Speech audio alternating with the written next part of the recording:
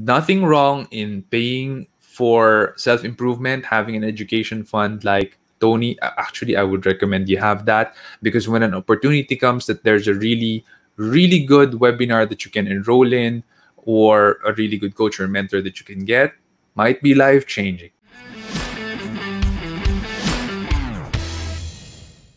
Question: how much is too much to pay for self-improvement? What are the factors to consider before enrolling in a high-ticket course or hiring a mentor or coach? Interesting. Okay. Ako kasi, in my experience, I've never paid for a coach or I never hired one. Although I do know that there are people who accept mentees and then there's like a fee in exchange.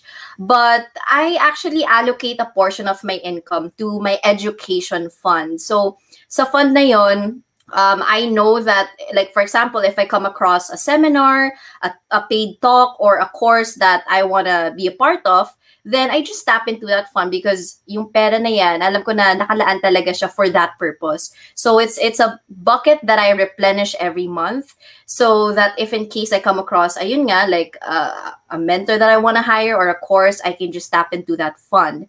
So I guess it really depends on how much of your income you're willing to budget for that. But in your case, ikaw, since you are a mentor to 1 million already, so No. what do you have to say about that?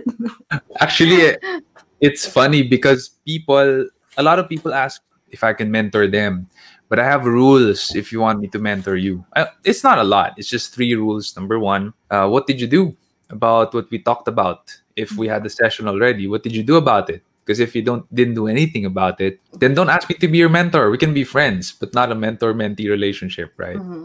Number 2 would be ask me your questions. So before we meet, I require you to have a list of 10, 20 questions, or 5 questions, whatever it is you want to learn, and that's it. And number 3 would be, when do you plan to apply all of these things? So it could be like, questions first, when do you plan to apply, and then sa next meeting natin, okay, what did you do? Ganun lang. But it's actually quite simple how I mentor people. But if that isn't followed, then we shouldn't be mentor-mentee. And then I also don't book you. Usually as the mentee, you book the mentor. You ask for the time. And before the pandemic, when I asked people for their time to mentor me in a certain area that I want to grow into, for example, I vividly remember asking David Bonifacio of he works with the Coffee Bean Group.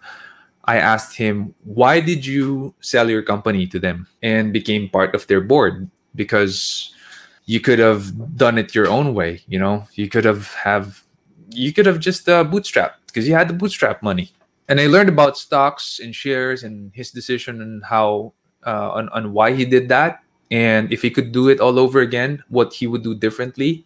I learned a lot actually in that 1-hour mentorship. I told him, just 1 hour, I'll buy you lunch. Let's meet. I'll go to you in your office. And he said yes. Didn't cost me anything.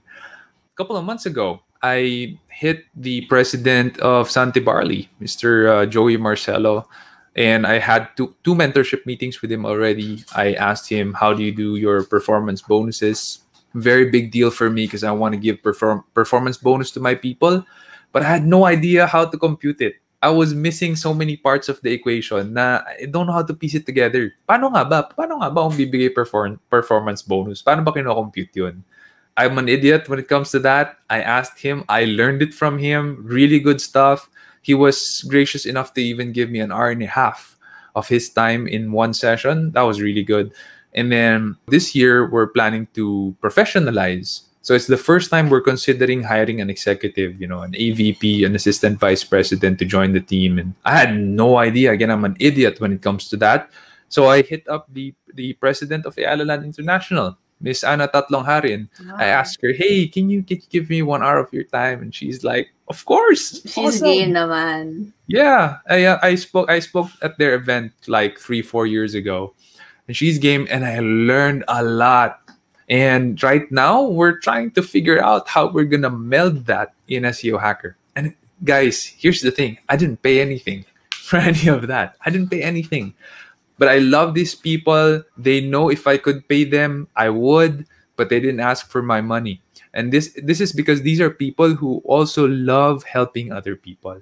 Now, nothing wrong in paying for self-improvement, having an education fund like Tony. Actually, I would recommend you have that, because when an opportunity comes that there's a really, really good webinar that you can enroll in, or a really good coach or mentor that you can get, might be life-changing. But do your research first. Okay ba talaga tong tao na to? Does he or she have a heart really to help people, or namemera lang? Kasi may mga ganun, maraming gurus na medyo con artist, no? So there's a lot. I'm not gonna name any. I'm just gonna tell you, do your research.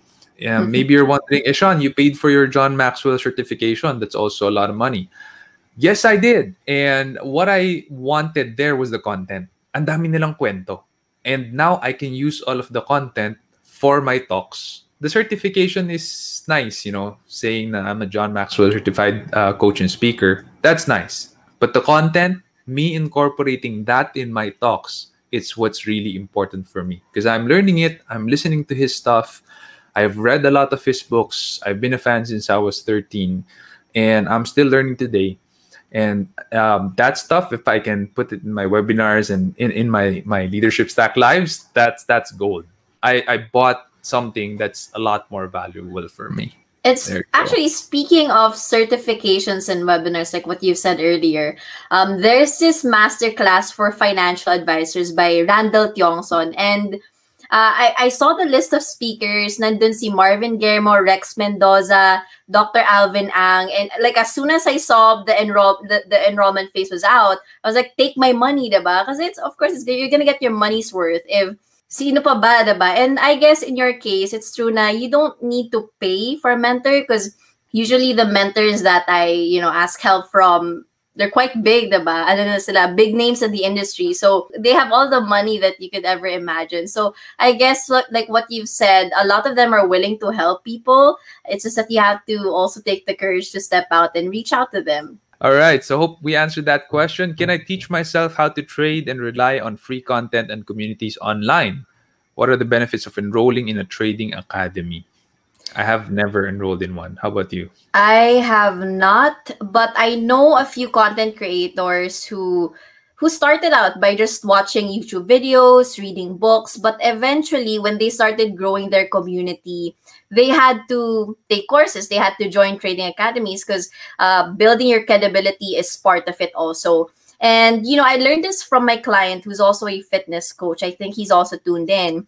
And he talked about how he does most of his sessions via Zoom. And bakit di na lang mag-YouTube, diba? Like, sure, you can watch workout videos on YouTube, but when you have a coach, or if you have a mentor in let's say a community, then there's also that you also get the accountability factor. And at the same time, at least the way you learn will be personalized based on your pacing, diba? I mean, yeah, sure, you can do it yourself, but at the same time, it will be difficult to track your progress. Diba? If you have any inquiries or questions, you just you have Google as your friend. But for me, I would say you can start with that.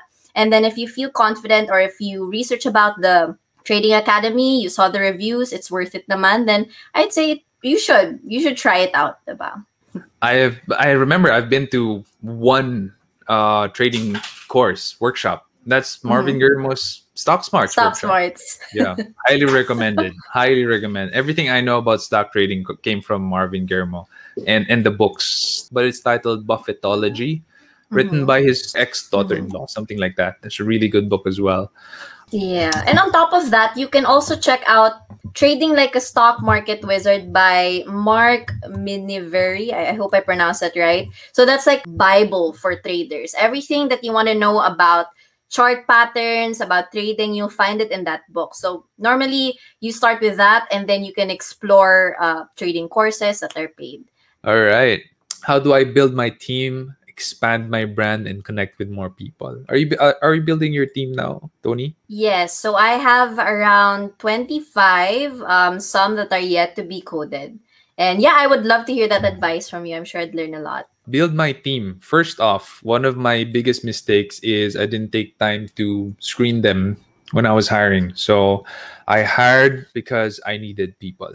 that's a really bad reason for hiring. You should hire before you need a position filled, because the screening time should be enough for you to get to really know the person. There's a lot of ways to hire. I recently recorded a guest in the Leadership Stack podcast on Spotify. His name is Dancho Dimkov, and he's from Macedonia. And he's like, oh, when we hire, we just get like the 4 or 5 applicants, and we get them all, and we give them a project, and we check who's going to be fit in our culture. And then we just get those who are a good fit, and we get rid of the others.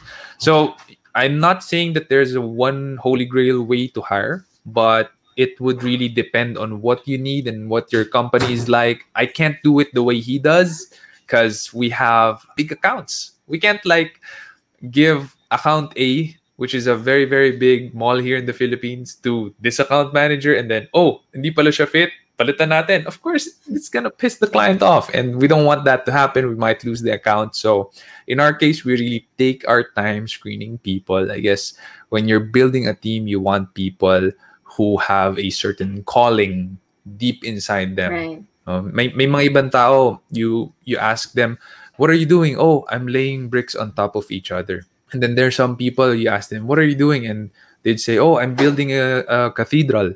And then there are some people, you ask them, what are you doing? Oh, I'm building the house of God. I want to hire that last person, not the first one na, oh, I'm just laying bricks on top of one another. And so often we hired that first person who's just laying bricks on top of one another. Ganun lang yung tingin niya sa trabaho niya, because we don't take the time to screen them. So for me, the first step is take the time in hiring people. Expanding your brand is all about consistency. So with SEO Hacker, our branding is all about quality and extra mile service. And of course, we rank number 1 or first page for a lot of keywords in my industry. We dominate it. We have so many clients in the Philippines that are really, really good brands, big companies, and we made them rank number 1 or first page. And we have proven ourselves time and again. So if you think about SEO, it's SEO Hacker here in the Philippines. At least we're number 1 here in the country, and you're consistent with that. You know, you don't change your positioning bigla na we're number 1 not just in SEO but in traditional marketing as well. No, we don't do that. We just say when it comes to SEO, we're number 1. We don't even say we're the best in social media marketing. We're just saying when it comes to SEO, we're number 1. That's it. So be consistent with your branding. A lot of lessons as well with Nike and Adidas. Nike has been the same. It's the check logo.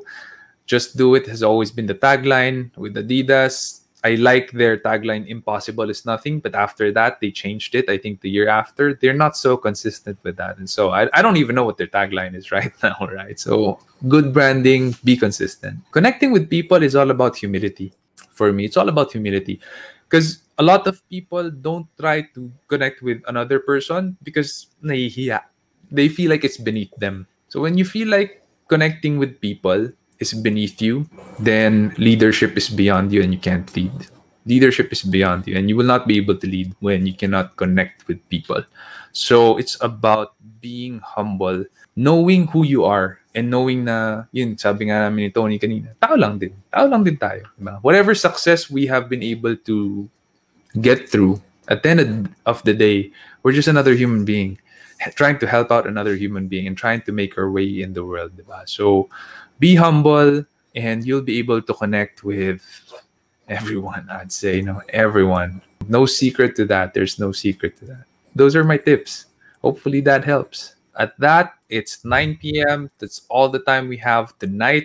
Maybe next time we have Tony, we could go a little bit overtime again at 10 p.m. But tonight's a busy night, and we love that you guys are here. Hope you learned a lot tonight. I know I did from Tony. Tony, thank you so much for being here and joining me again tonight. Of course. Thank you again for having me. Again, if you have any insights that you'd like to share, go share this live show or post your learnings on your social media platforms. Again, the links are in the description box.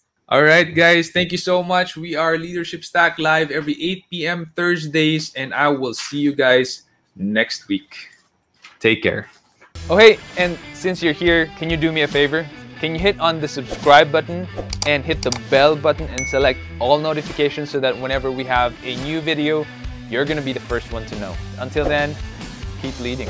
It's business and in life, right? And so, you know, what we learned about complacency is that number one, the more successful you are, right, the more vulnerable you are to complacency, right? So you look at people, you look at businesses, you look at relationships, and that was light bulb number one. I was thinking to myself, man, how many times do we say, how could they have fallen so far so fast, right?